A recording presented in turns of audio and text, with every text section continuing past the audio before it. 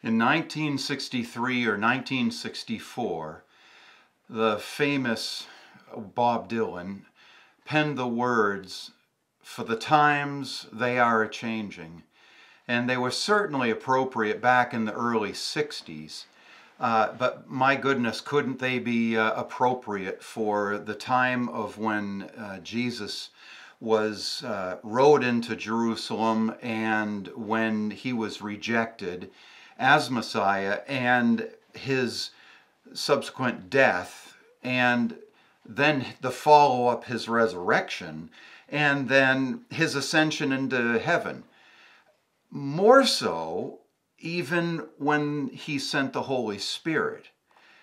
Bob Dylan, if he had written those words then, it would never have been more appropriate.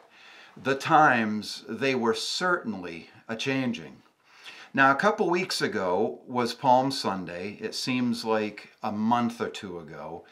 But a couple weeks ago, we celebrated Palm Sunday, and we talked about how Jesus had that's a new word, had ridden into Jerusalem on a donkey in humility, and he was rejected by the elites, the professional religious people. And yet the humble people received him, the humble people believed in him. And that is as true today as it was then. You will never believe or receive or follow or live in the Lord Jesus Christ unless you're humble. The pride have nothing to do with an actual relationship with Jesus Christ because they don't need, they're a self-God. And so 2 weeks ago was Palm Sunday when we talked about him coming into the village. And last week was Easter, and we looked at the scripture where Lazarus had been dead in the tomb 4 days, and there was a pause, and I wanted to get more into it, and it's worth your study to look into that, where Jesus had been quite a distance away. Lazarus had died, and it was almost like it was, well, I'm sure it was part of the plan. And Jesus showed up, and as we saw last week, and also in the devotional this week, where Jesus spoke with a loud voice, Lazarus came out of the tomb, and in that whole event, Jesus had this discussion with Martha. And I know some of you have written that I've added an R to that it's Martha. Well, okay, there's Boston for you.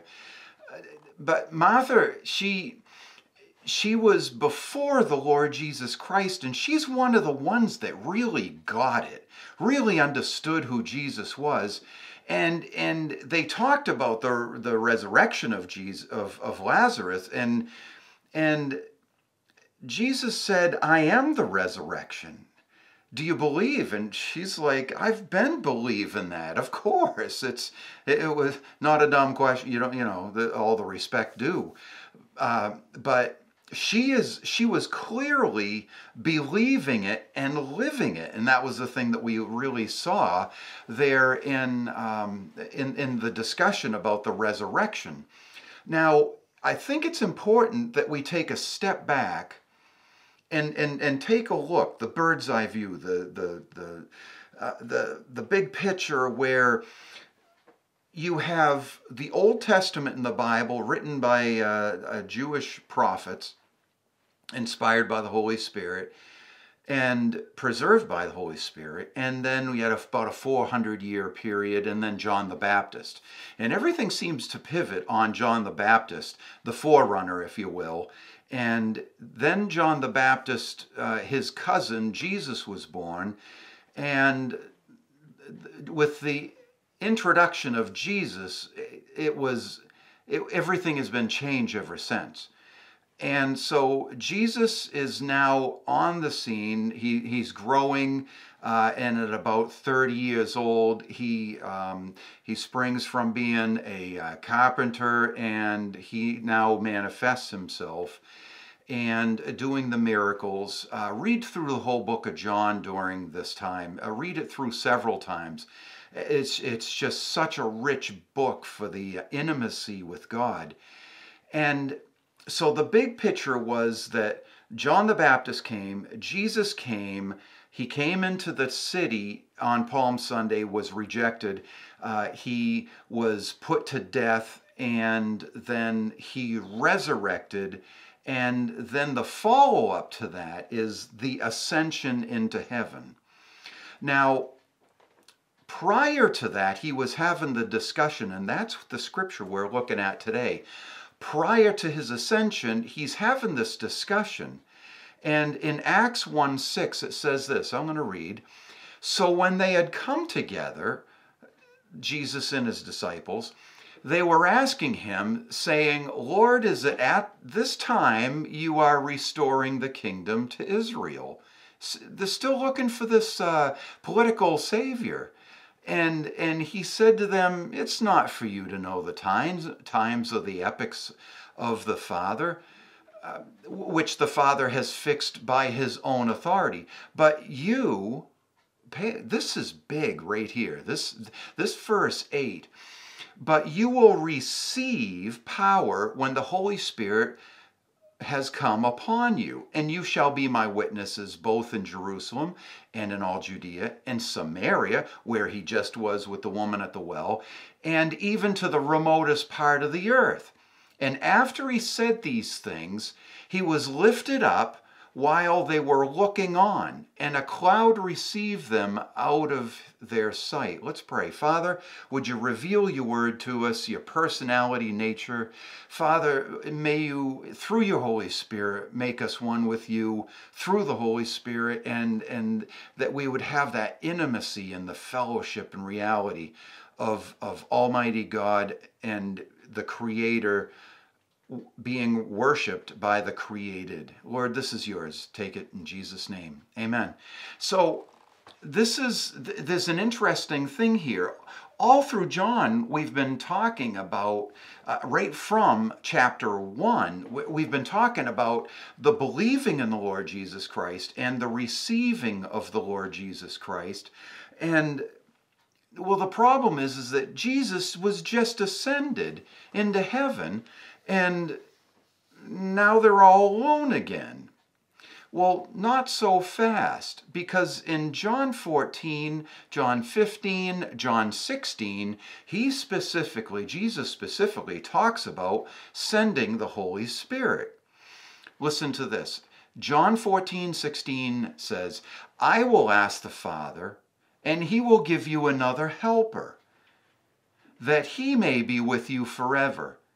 Now, again, later on in that chapter in verse 26, he says, but the helper, the Holy Spirit, see, he's getting specific, whom the Father will send in my name, he will teach you all things. Now, I want to show you something. There are those out there that'll say, the Trinity's a bunch of, it's a myth. But it's clearly in verse 26, because he's talking about people. He's using pronouns. He says, but the helper, the Holy Spirit, whom the Father will send in my name, he, pronoun, he will teach you all things. There is the Father, the Son, and the Holy Spirit, the Trinity, in this one particular verse. And he says, will bring to your remembrance all that I have said. Now, let's continue on over in chapter 15, and we'll look at that. It says, when the Helper comes, whom I will send to you from the Father, that is the Spirit of truth who proceeds from the Father, he will testify about me, and you will testify also, because you have been with me from the beginning. Now, this Holy Spirit and the study of that there are volumes and volumes. I have books and books and books here in my study on the Holy Spirit, and it is just as rich a reading as you could ever have, to see God in the miracle of being in us. And the big picture that I really want us to take away is the encapsulation of Palm Sunday, Easter, and then this follow-up with the Lord Jesus ascending to heaven and then sending the Holy Spirit. It's really it's very important for us to capture that image of the sending, the receiving or rejecting, and then after that sending, the Jesus returning to heaven, and then sending the Holy Spirit. And he says there that he may be with you forever. And this is good theology. This is good truth. In fact, next week we're going to get back to the woman at the well, and Jesus says that those who worship will worship in spirit, and in truth. And Jesus says that I'm going to send my spirit, the spirit of truth. And that was in 15:26.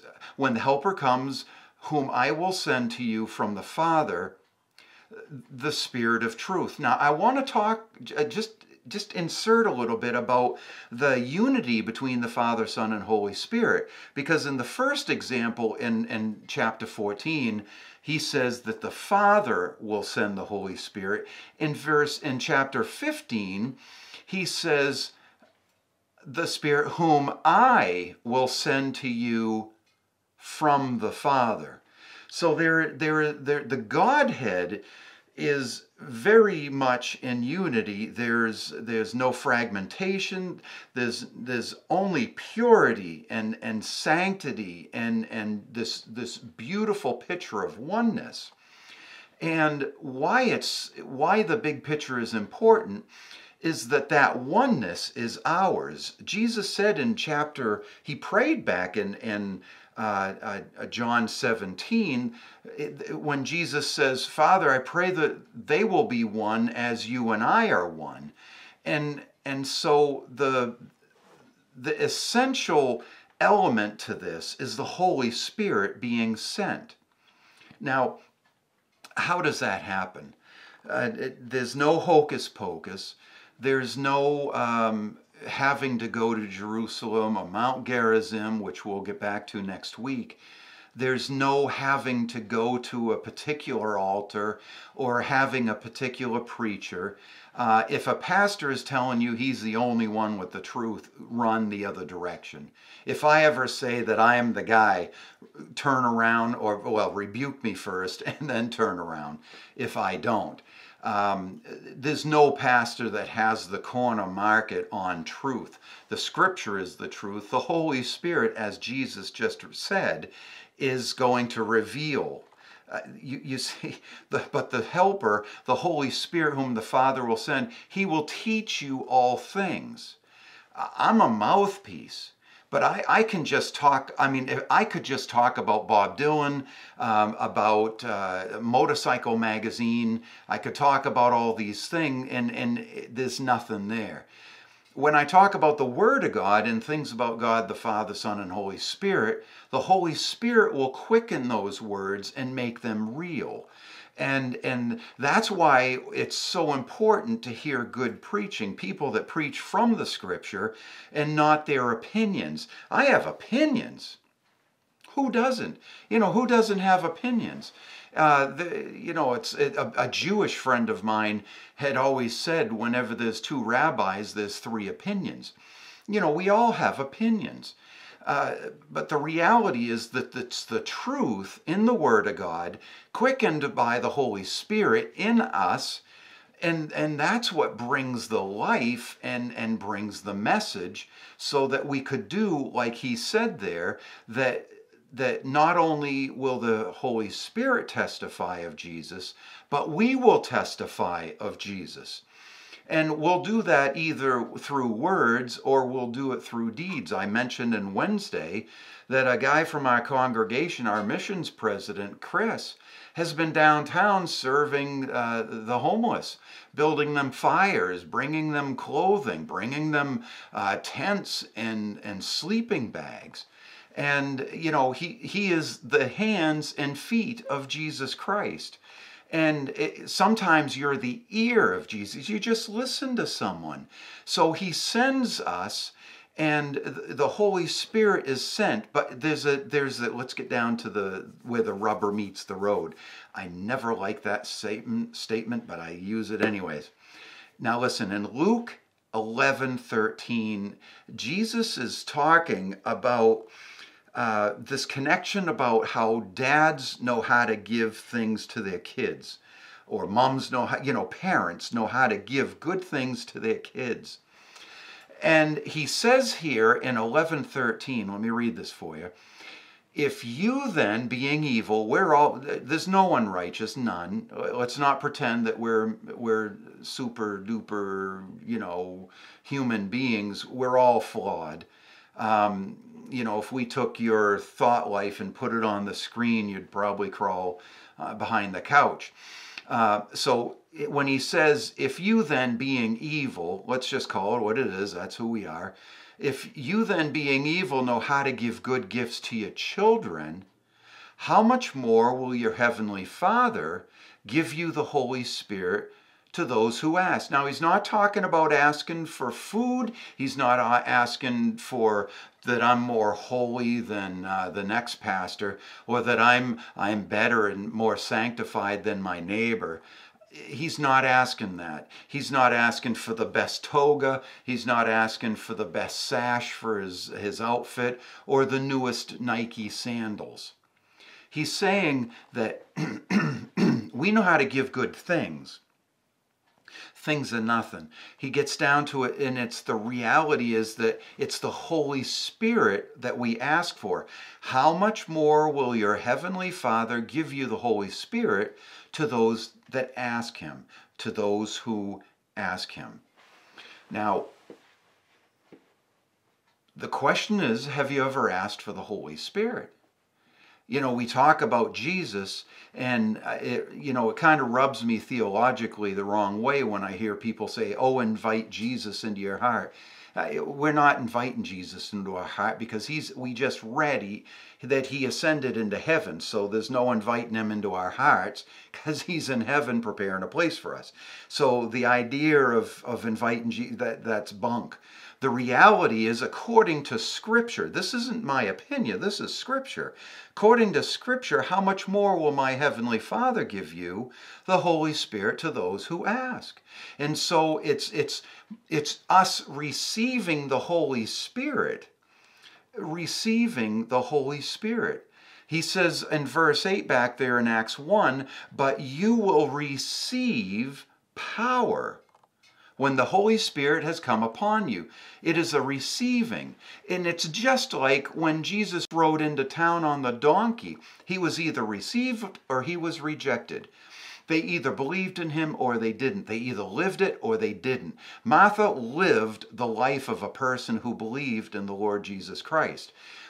And the question is, do we believe in the Lord Jesus Christ? Are we willing to receive the truth about the Lord Jesus Christ and ask for the Holy Spirit to come and do what it just said, to come and teach us and remind us all that happened in Scripture? This is where it all comes down to. So the big picture is that Jesus came. I'm concluding, by the way. Jesus came. He was received by the humble. He was killed by the proud. He resurrected, giving new life, the empowerment and the ability of new life to be passed around, if you will. And then he ascended to prepare a way for us. And then there, he and the Father sent the Holy Spirit. But the Holy Spirit is there. He is not received yet. It's up to you and I to say and do as we read there in Luke 11:13, ask for the Holy Spirit. So you're sitting there at home. Maybe you don't go to church. Maybe you do. I know it's been a while for any of us that have been to church. So the question and the challenge, if you will, is, have you received? Do you believe? Have you received the Holy Spirit? How do you do that? You ask for it. Now, we're all messed up human beings. And so it goes like this: Father, forgive me my sins. We all know sin. Sin is not doing the will of God. And breaking a known commandment of God is sin. And so we've all done that. We've all done those things. And so we ask for forgiveness of sin, and we ask that we would receive the Holy Spirit, and that He would come and straighten up our lives, and that we would now walk in unity. As Jesus said, Father, that they would be one as you and I are one. That's what I'm leaving you with. Easter is over. He is risen. He's risen indeed. The Holy Spirit is there for receiving. Have you received Him? If not, go for it. Go ahead and ask that the Holy Spirit would come into your life and make you new. It's that simple. Let's pray. Father, we love you. We need you. We thank you for your word. Thank you that Jesus ascended, that He's preparing a place for us. Lord, thank you for the lesson with Martha and Jesus claiming to be the resurrection.